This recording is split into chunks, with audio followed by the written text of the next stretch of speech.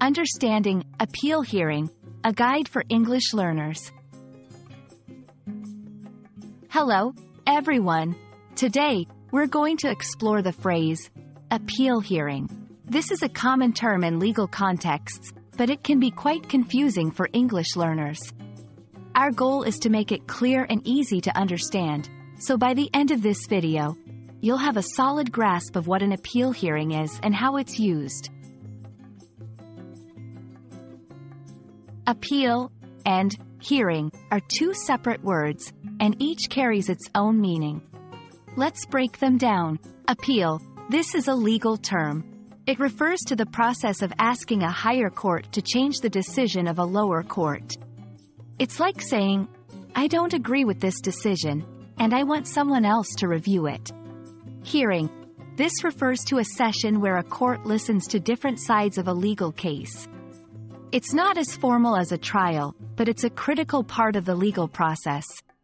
When we combine these two, appeal hearing refers to a specific kind of court session where an appeal is being considered. An appeal hearing is not about proving guilt or innocence. Instead, it focuses on whether the previous legal process was fair and correctly followed.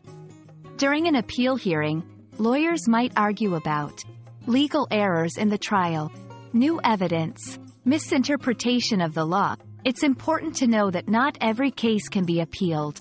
There usually needs to be a significant reason to challenge the original decision.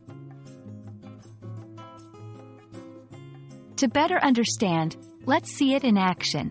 1. The defendant requested an appeal hearing after the verdict. 2. During the appeal hearing, the attorney argued that the evidence was mishandled. These examples show how appeal hearing is used in a legal context. And that's a wrap on appeal hearing.